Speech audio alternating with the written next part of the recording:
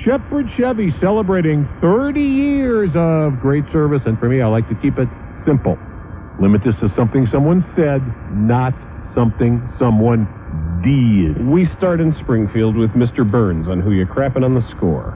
At one point in last night's debate, tiring of frequent mentions of Arizona Senator John McCain by Senator John Kerry, you, George W. Bush, reminded us that McCain is supporting you, albeit half-heartedly, I might add. I might also add how you made prominent mention of the late former Democratic Senator Daniel Patrick Moynihan of New York, one of the true lions of liberal causes, and someone who had little kind to say about you, about the 2 years of your presidency that he was actually around for. Mention that he and FDR are bristling in their graves at your evoking of their names, as I'm sure Genghis Khan is furious that I'm allowing democracy to fester rather than leading my armies in bloody triumph over my enemies. And for the last time, does anyone in your campaign realize that those W is for woman signs we seem to see everywhere means that your name is George Women Bush?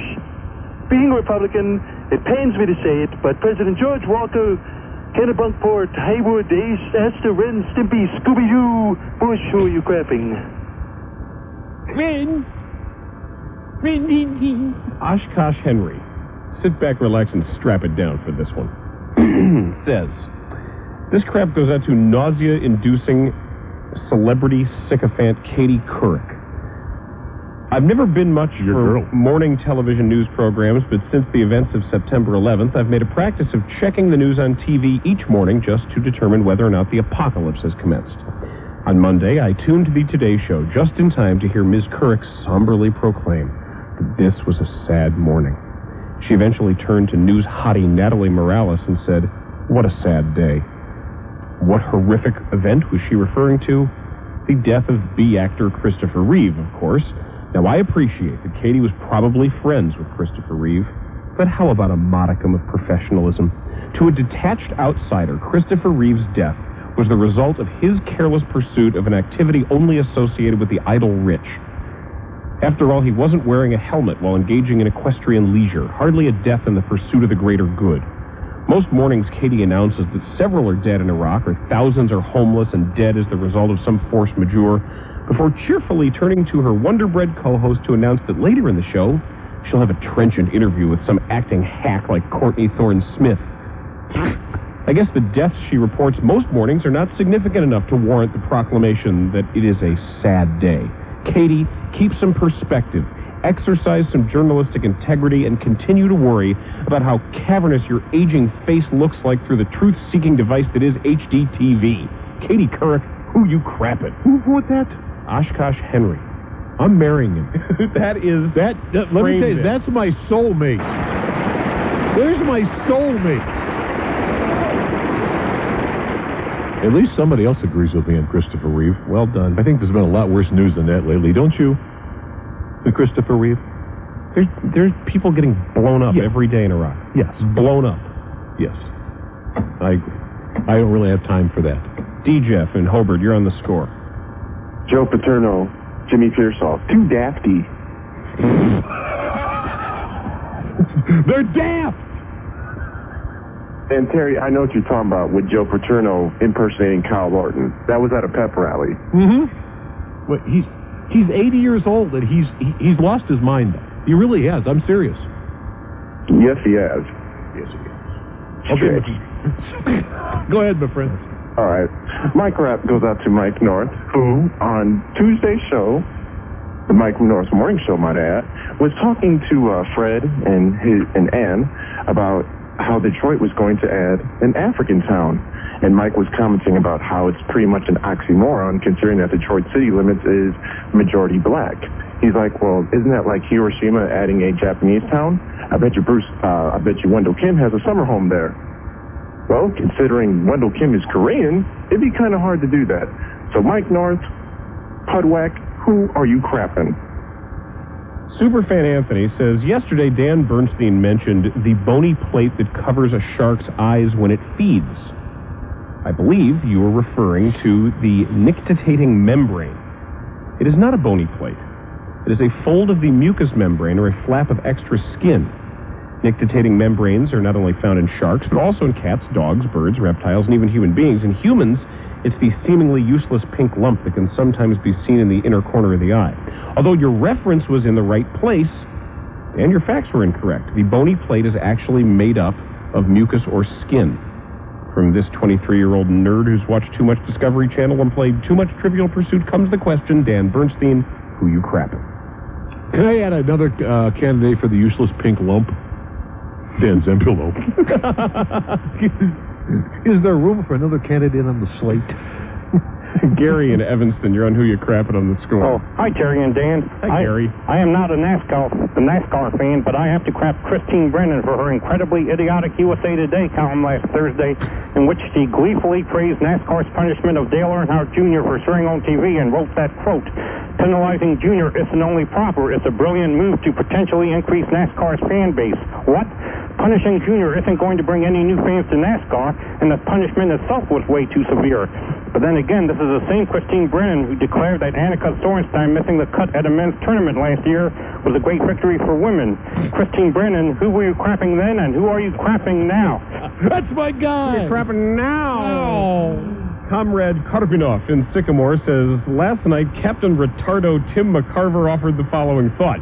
When commenting on the number of different signs Red Sox catcher Jason Varitek was giving Pedro, McCarver asserted that the Boston backstop was flashing more signals than an aircraft carrier on a rough sea.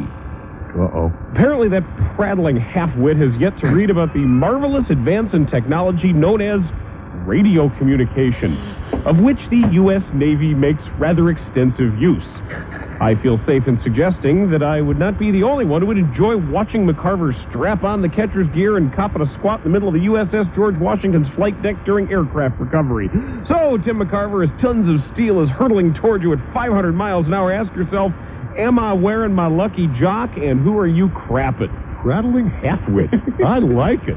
Prattling halfwit. Very good. Raider Boy Gino in Des Plaines, you're on Who You Crapping on the score. Hi, buddy. Hey, buddy. Hi. Hey, first of all, a Rick Tellender show. Two Uncle Teabaggy. What does that mean? I don't know. I don't know what that means. Anyway, my crap goes out to Steve Psycho Lyons. On Monday night's Braves-Astros game, he delivered this gem about the late Ken Caminiti. On the field and off, he lived life full throttle. Steve, you're romanticizing Caminiti's troubled life of steroids, jail time, and crack cocaine as if he were Tony Hawk or something. Ken Caminiti, among dead sluggers, he's Babe Ruth with a fox attitude. Psycho, your first and last profound statement was when you dropped trowel standing on first base. Who you crapping? Hooked on Buphonic says, before Christopher Reeve's body was cold, Senator John Edwards stated, when John Kerry is president, people like Christopher Reeve are going to walk, get up out of that wheelchair, and walk again. Oh, he didn't say that. Well, lawsuit boy, stem cell research is just what it says. Research. It may take decades, if ever, for anything of fruition to take place. To imply that people with spinal cord injuries are going to jump out of their wheelchairs and do a thigh-slapping dance to Turkey in the Straw is an insult to Christopher Reeve and the other thousands of people afflicted with this disability. They have a better chance of walking by having Jimmy Swaggart, Ernest Angley, or Jim Baker tearfully shouting, "Heel!" and anything that you or that Fred Gwynn lookalike from Massachusetts can drum up. Wise up, Slick. You aren't talking to a hand-picked jury of Tar Heel Nimrods ready to give you a 30% cut of a multi-million-dollar settlement. You're treading on the hopes of people with serious life-threatening injuries. John Edwards, who you crapping? Love it. Boy, they're good today. Man, this is great. Strong. Carphone Tim, you're on Sports Radio 670. Hey, buddy. Hi, buddy. All right, this crap goes to the most trusted Canadian in America, Peter Jennings, who referred to John Kerry as President Kerry as last night's debate ended. Now, I listen to this show, so I might be a bit daft, but I feel I would have noticed an election in which the incumbent is replaced by his opponent. Plus, if the election's over, why'd I just watch two knuckleheads yammer on about tax cuts for an hour and a half? Peter Jennings, take the hockey skate out of your mouth and ask, who you crapping, eh? This from Don Quixote, who says Sinclair Broadcast Group Incorporated has ordered most of its 62 stations to showcase a film next week called Stolen Honor, Wounds That Never Heal. Many of the stations, which serve nearly one-fourth of the nation's homes with TV, are in swing states, including Ohio and Florida.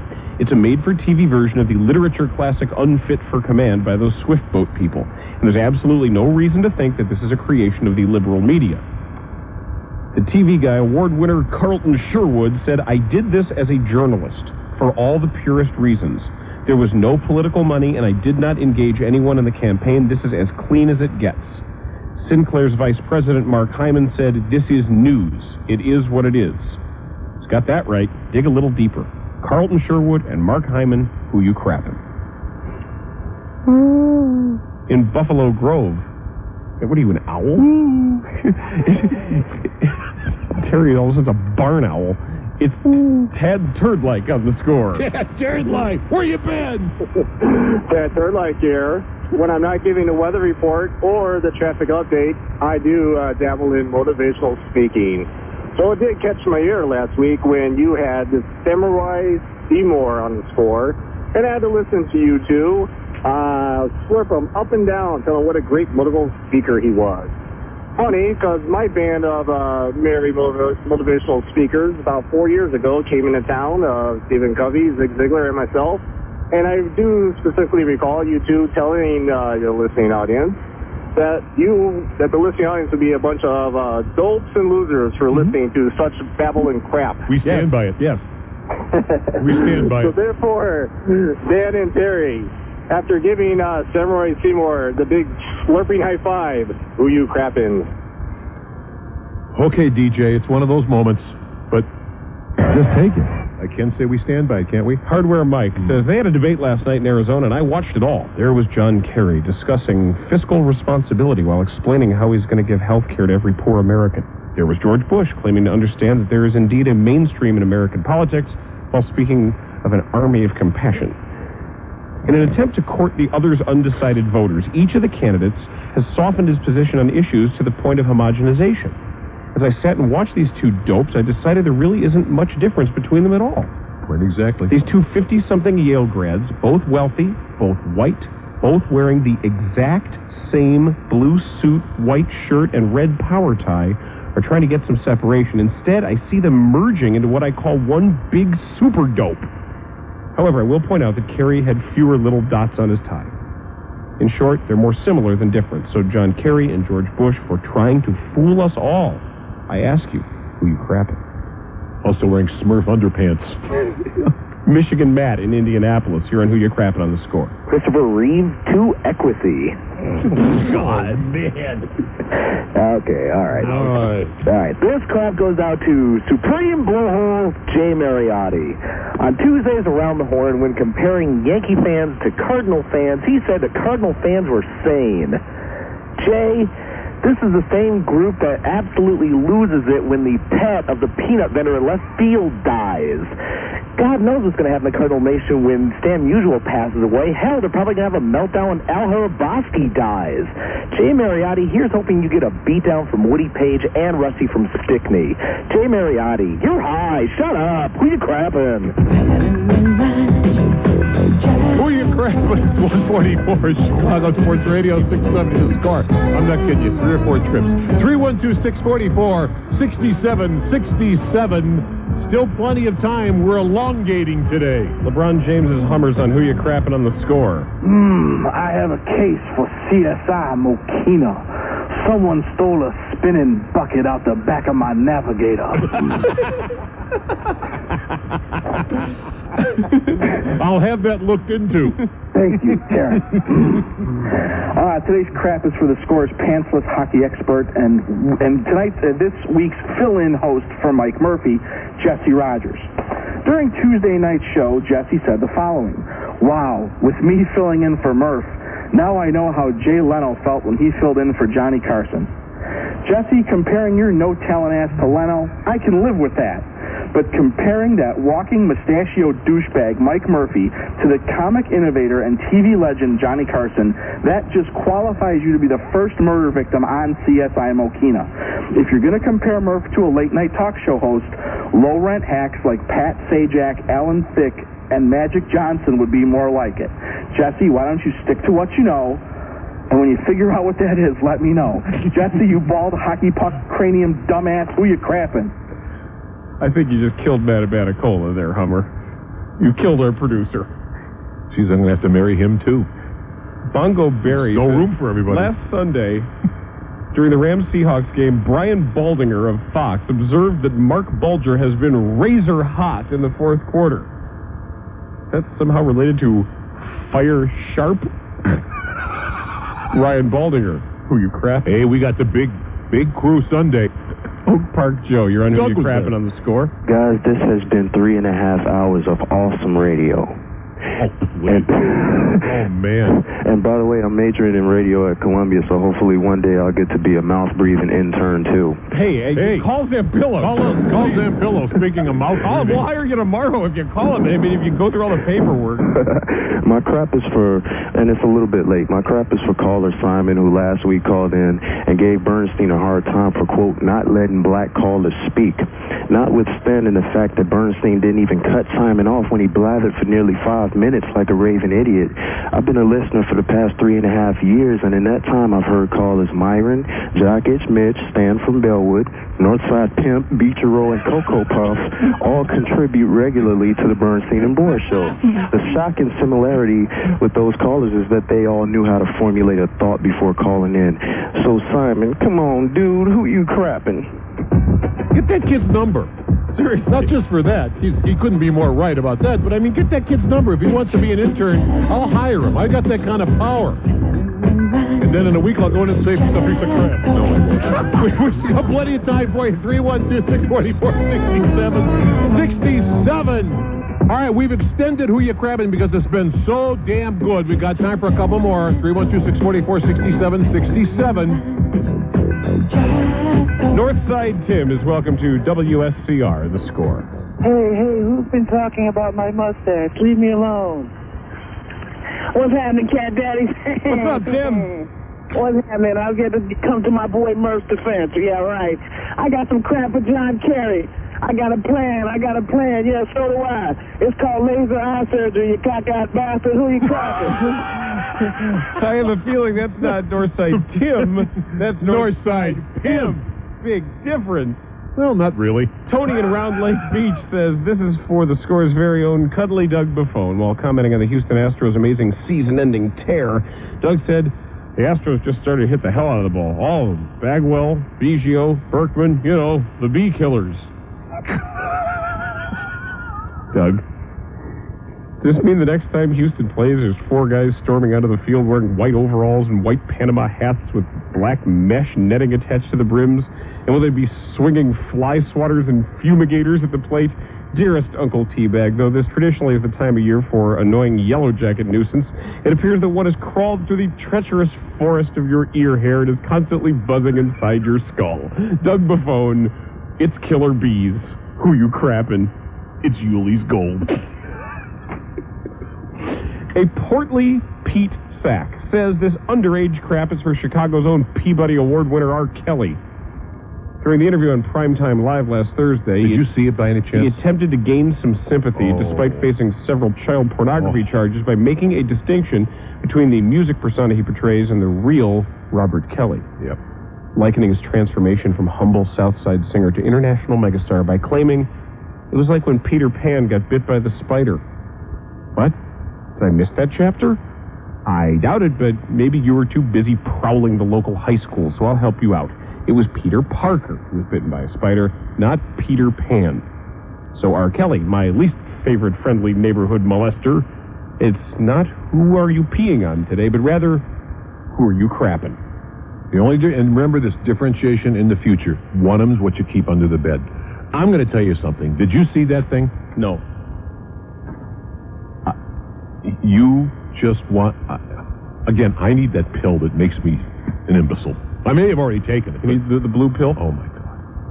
Oh, my God. To just go back in the Matrix where everything is right and you don't have to go down the rabbit hole? It's unbelievable. Unbelievable. I torture myself. I like to. This has been a stellar edition of Kids, Who You Crappin'. Yep. So, Terry, please check your man on. Oh! Let me put aside my anger and my angst and my thing. Yes, my manometer is ready to burst, and did you know where I got it? Montana. Idaho. Strangely enough, here to close us out, Mike on the south side is on the score. Hey, guys. Hey, Mike. This one goes out to Steve Olkin. On his 120 update, he said, Pete Monroe will make his first postseason debut tonight. Well, you cannot make your first postseason debut. You can make your debut or you can make your first appearance in the postseason. It's like saying Ken Caminiti died again today. This fits right in with the usual score update, guys. We're constantly butchering the English language. So, Steve Olkin, who are you crapping? The hooded mask, Olkin must seek you out. I haven't rehooded him tomorrow. We're going to hood him? Cold. Hey, buddy. Hey, buddy. Hey, buddy.